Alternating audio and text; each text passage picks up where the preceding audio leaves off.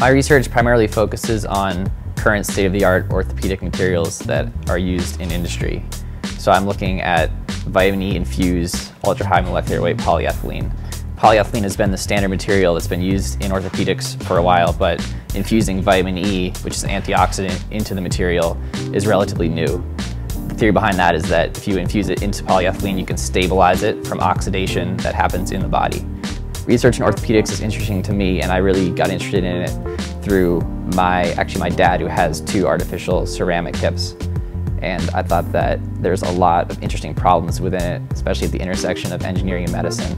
It's really fascinating to be at that intersection and see how the 2 sides interface with each other and how they solve problems coming in from both sides.